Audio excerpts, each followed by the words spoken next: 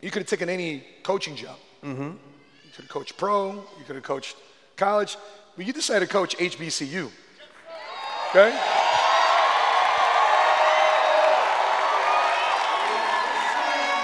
And I'm a Chicago guy, and I grew up watching Walter Payton. Yeah. And he went to Jackson State. And, Amen. And why? Why HBCU? What? That was all God. Let me tell you how. I interviewed for 3 jobs, and I know I killed it. Not only did I kill it, I did the Dougie when I walked out that thing. I was so prepared and so on point and so progressive. I took them, I gave them a 3 to 5 year plan. This is how it was going to look under Prime. This is going to be a whole new beginning for your universities. This is what we're going to do. This is the kind of guys we're going to attract. This is the kind of kids. We're going to get kids that are smart, tough, fast, disciplined with character. We're going to do this. The marketability is going to do that. We're going to take your profile up. Or we're going to have a new stadium here, or the one that needed it. We're going to do it. I mean, I had it all down. And God said, no. I'm going to close those doors because I need you to go right there. I said, come on, Lord, come on, man. Now, that right there has more problems than a math book. HBCUs, am I lying? Okay, but he said, yeah, but I know they have more problems than a math book, but you got solutions. Not only do you have solutions, you got nerve. Not only do you have nerve, but you have believability and knowledge and wisdom and understanding. So I've kept you in the dark coaching youth and coaching high school for 15 years. Now it's time for me to bring you in the light because I know what you're going to bring to the table. And when I brought it, I brought it. And when I did it, I did it. And I hadn't stopped. So it's not a day to go by. I'm not thinking of ways to enhance not just Jackson State, all HBCUs. I'm calling everything out. I mean, the dorms, the food, the look. My thing was when I got to Jackson, I said, how in the world could a darn public high school look better than a public college? That don't make sense to me. How in the world can this college eat this and we have to eat that? That don't make sense to me. I started calling presidents. Not presidents on campus, but presidents of these companies. Look, I got a problem with our foods. We need to handle this. And I get everybody from the college and I get everybody from the company and we find out where the lie is. And the lie has to get up and go because they're forgetting, not only am I fighting for your kid and your kid and your kid and your kid and that kid of all ethnicities, but my kids are there on campus. So you think for 1 minute I'm going to let your kid, your kid, your kid, your kid of all ethnicities starve and not sleep comfortably, and my kids are on campus as well? The devil is a lie.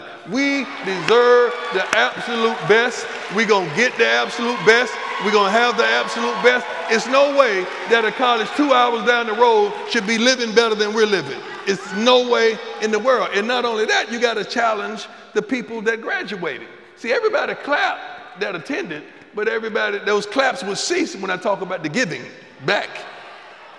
Because that's where the difference is, the giving back. We have the propensity not to give back to what's blessed us. Baby, if you bless me like you blessed me today, you call me, we in Dallas, we going to dinner. Me, you, wife, and my lady, we going to dinner because you blessed me.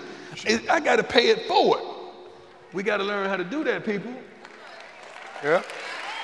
We got to start blessing what blessed us. All the time, we just walk away and don't even look back over our shoulder and holler, I got mine. I know you got yours, but somebody else need to get theirs. I noticed watching ESPN that there was a special combine. Ellis Swallows and I were just talking about that. Chris and I were just talking about that. We saw coverage of an HBCU combine. I don't like it. No, it had to happen before, but I don't like it. The reason I don't like it, before I got into the HBCU coaching, I wanted it. I was the one thought of it, and I wanted to have it because it didn't exist. Yeah. But once I got into the HBCUs, I started saying, why would I settle for separatism? So you mean to tell me you could bring partial amount of scouts to a combine that spotlights 54 kids, okay? Won't you bring them to the regular combine? There's only 5 to 6 more per position. You have time to sit there for 5 more guys running routes and doing what they're doing. That's an easy fix. Instead of have separatism, when you're not sending all the resources that you would send to the major combine. So I'm tired of separatism. Just like in the NFL, we're talking about ain't no black coaches, ain't no black coaches. Okay, what about the black owners? Okay, instead of crying for this, let's fight for that. So what if we fought for 4 more African-American owners? Quit fighting for the coaching aspect. That's the lower level. Let's fight for the ownership.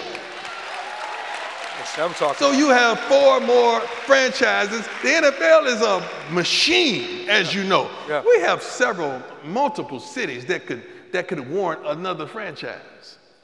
So let's just have 4 more franchises and mandate that you give those 4 franchises to African-American ownership and let it be whatever it is. Because you can't make no billionaire do what he don't want to do. They can't make you hire who you don't want to hire. You're going to hire who you comfortable with, who you cool with, who can do the job for you, who you have relationship with, who you understand that they have the capability to make it happen for you, regardless of the ethnicity. You can't make me hire no cook in my house. That's what we're trying to do. That's what we're saying. That's not going to work. But if it's my house, I can hire who I want to hire, right? Yeah. That's the solvency to that problem. If you like that clip, watch this next short clip right here. And to watch the full episode, click right here. Until we meet again, continue to live smart, continue to love smart, and be money smart today.